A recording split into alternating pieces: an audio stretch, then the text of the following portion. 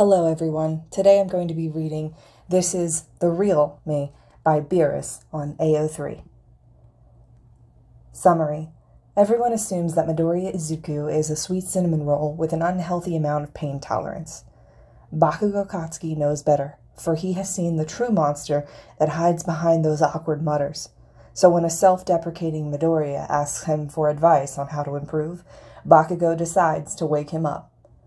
Mirio, who was considered the next number one hero, that was before he challenged a certain first-year student's class to an all-out brawl. Talk about digging your own grave. It started with a simple, not conversation, with Bakugo.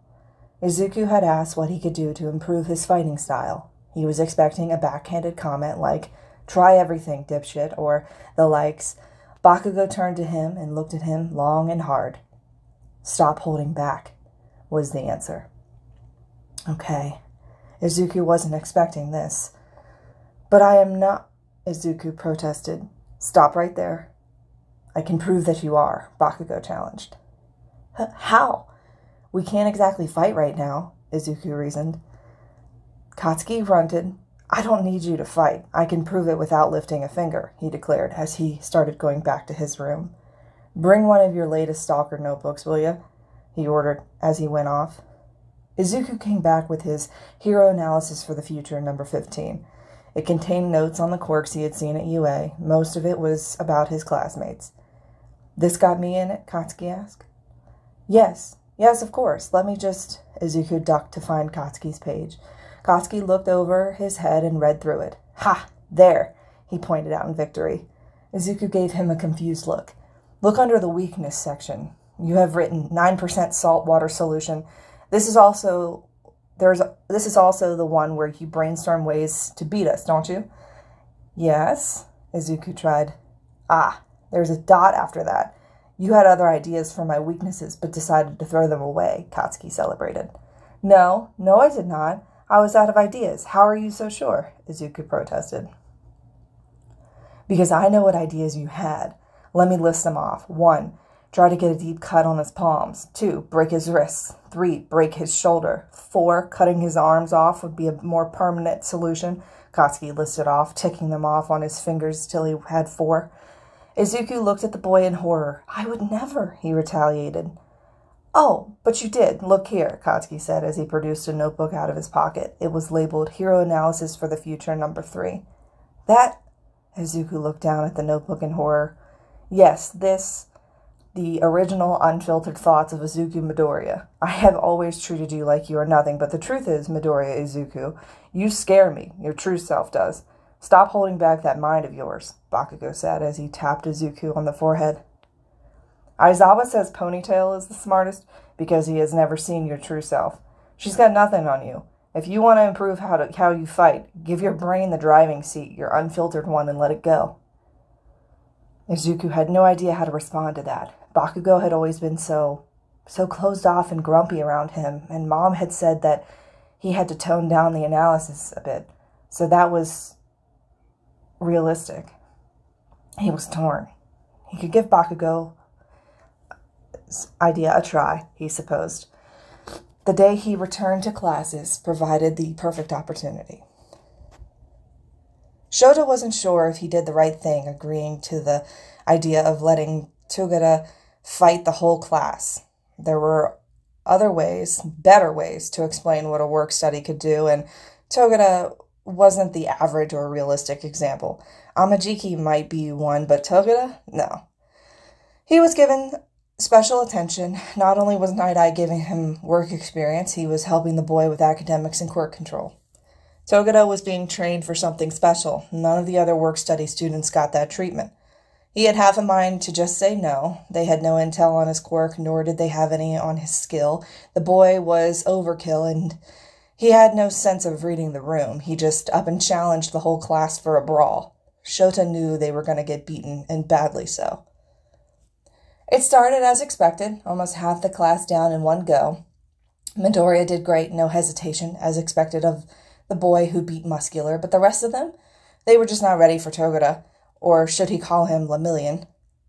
He saw Togata cruised through everyone and watched how each and every single one of them wanted to stand up, desperate to not be beaten, because to most of them, being beaten would mean they would be dead in a situation where it mattered. This was just wrong, and he had allowed it to happen. Why did he do that? It was his class. He should stop Lemillion now, but half of the class was still standing. Stopping him now would only mean that the ones who were downed were incapable and the ones who were standing were a lost cause. It was the message that was being sent to all of them, and he did not want it. He remembered how just a year ago he would have encouraged something like this. It got the bratty ones under check, showed them that they aren't the best, but these brats were not overconfident. They were just starting to, just barely scraping back to normalcy. They deserved downtime for the amount of tragedies they've had to face with bravery. They deserved their wins. They did not deserve to be humiliated by the second coming of Jesus. Togura was doing things the smart way. He was using the sheer lack of intel on his quirk to his advantage, taking down the ranged ones first, and then going after the melee ones, ignoring or sometimes just passing through the only actual threat, Midoriya. Midoriya was getting more and more frustrated, more and more desperate as he failed to defend his friends, and they kept falling one after the other. After 3 full attacks, Togura had everyone down, everyone who was not as desperate or reckless, everyone who wasn't as strong and determined, everyone who didn't have the sheer amount of pain tolerance that one of his children did, everyone who wasn't Midoriya. He was hit twice in those 3 attacks while being passed through multiple times. Most were down after only a single punch, but not Midoriya. Togura was not so well trained in hiding his true emotions. He smiled to look like he was excited, but he wasn't. There was a twitch in his eye. It was ever so fast and was hidden, but Shota saw it. He was scared. He had not experienced or expected anyone to stay standing after his punches. Shota looked towards Midoriya. He had looked desperate just a moment ago and looked as though he wanted to launch a reckless charge that would lead to his ultimate defeat, but his stance changed to a relaxed one. He started to take a few deep breaths and then did something no one saw coming. He grinned. He shifted his stance to a fighting one, but not one that suggested he was going to be the one who threw an attack. Instead, he tilted his neck and gestured to Togura to come at him. Now, this was either too cocky or too stupid. None of it was like Midoriya. He was more of an upfront fighter and also one who respected his opponents. Was leaving him with Bakugo alone for 3 days a bad idea? Togura accepted and went underground. Midoriya smirked. Rather than being alert, he simply moved 2 steps to the right. He had heard a breath hitch beside him. It was Amajiki. Nejiri's usual chatter, which he had shifted to background noise, was silent all of a sudden. Aizawa did not know why. He had his answer in the next moment. Togura came up with force, but was completely baffled when his hit first missed. He went for another as soon as he recovered, but Midoriya, rather than attacking him, dodged again and distanced himself from the 3rd year. Togura came to a stop. He chuckled and started, "You got lucky there. Let's go again." Togura disappeared without warning. Midoriya walked. He literally walked to the exact spot Togura had disappeared from and put his hands in his pockets and rested his stance. Togura came up 3 steps to the left where Midoriya was. He completely missed. He went for a punch behind him, but he had just hit air. "Guess you got unlucky there, senpai." Shota inhaled sharply. He heard his thoughts being voiced by Todoroki. "Is Midoriya taunting Togura-senpai?" Togura turned around, his usual smile gone. He went underground again, and Midoriya took 5 steps backward. Togura came out 4 steps ahead of where Midoriya should have been if he had stayed where he was. Togura got some distance as he let his quirk rest. He wasn't relaxed, though. He just was unsure of where to go now. Midoriya called him out on it. "What's the matter, senpai? Where's that smile now? I dodged 1 attack and you look so hopeless," Midoriya cooed. "I will get you this time." Toguro retaliated. Oh, but where will you go? Your quirk isn't exactly invisibility or invincibility, neither is it teleportation. Your appearances aren't instant. You're traveling fast, but not with the speed of light. Midoriya smirked. I had a theory when I saw you taking out the ranged ones first. Thing is, they were a threat, one that you had to deal with, so your quirk wasn't invincibility. You just seemed to let things pass through you. And that got me thinking, if my hand can pass through you, why can't air or light? You can't exactly see or breathe when you use that quirk, can you? You're just predicting where I would go, and since you have failed to predict correctly for so many times, you're doubting yourself. Even now, you have just one thing on your mind. Where will I be next? Will I be on the right, or will I move to the left? I can also move forward, or I can return to my previous position. Midoriya kept taunting as Toguro disappeared and appeared on Midoriya's right. Oops, I guess I forgot to mention the option where I can just keep standing here and make you look like a complete idiot. Huh. Midoriya let out a dry chuckle. Mirio looked horrified. The viewing stands were completely quiet while Amajiki watched with horror, and Nejiri was quieter than she'd ever been in her whole life. What the fuck? Jiro spoke out, and those were exactly Aizawa's thoughts. What the fuck? Aizawa had known Midoriya was a tactician, but this was on a whole different level. How was he making a fool out of the alleged next #1 hero, and so easily? Amajiki felt a shiver go down his spine. It looked like the initial attacks from Mirio were just him being scrutinized and dissected, and this Midoriya kid had Mirio figured out in under 10 minutes. This never happened with Mirio. He was always clinical and unbeatable, like the sun. But this kid had just put an eclipse to it. Mirio did not give up, though, and that was far from the only move in his arsenal. He went for a direct hit, and Midoriya, rather than dodge or block, took it, and then grabbed the hand that hit him and flipped him. He went for the eyeball crusher, but again was thrown off to the other end of the training grounds by the kid who had upped the power output. Green lightning crackled around him, and his eyes seemed to glow, the same color as his hair.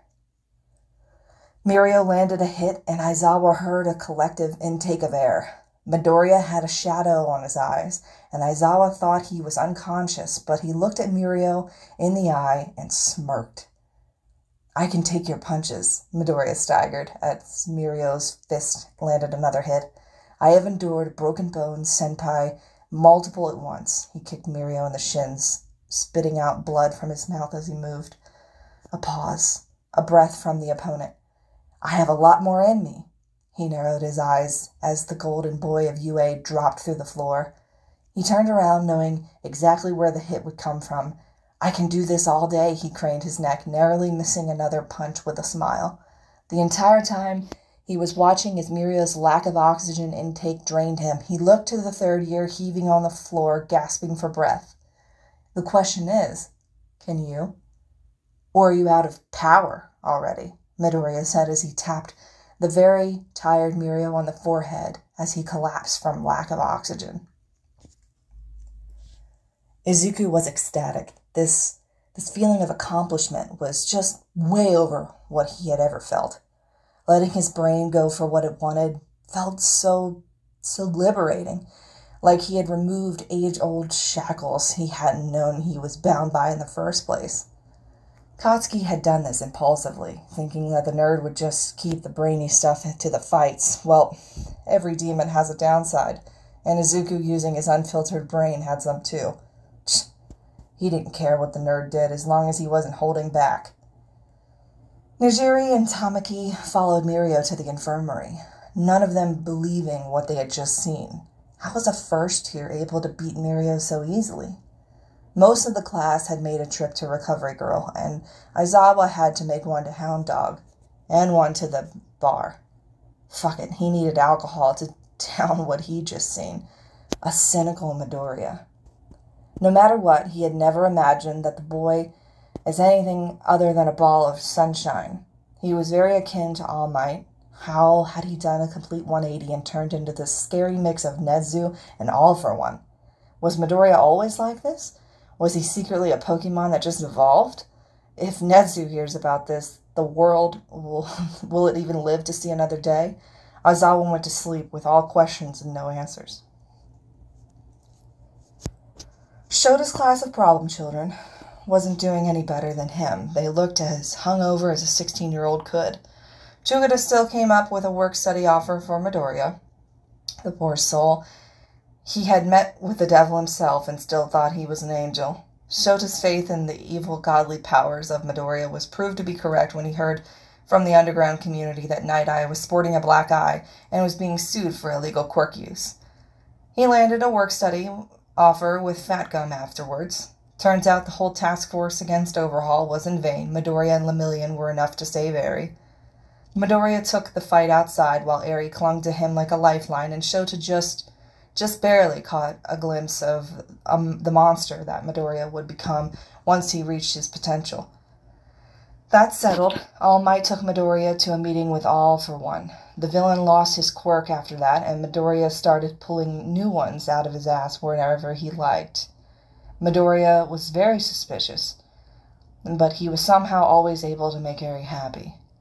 Shota did not approve of Eri being all quiet and how do I smile for anything they did and giggling like a mad girl when Midoriya showed her a video of Overall getting his hands cut off.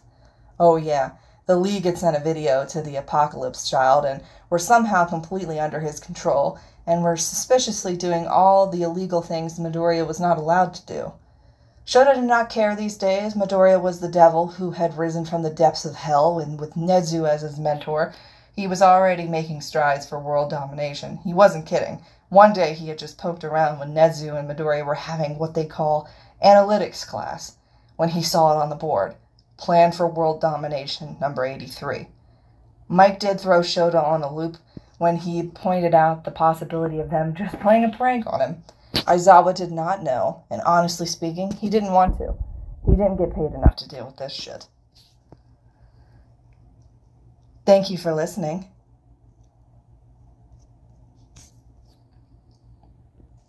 Again, this is The Real Me by Beerus on AO3.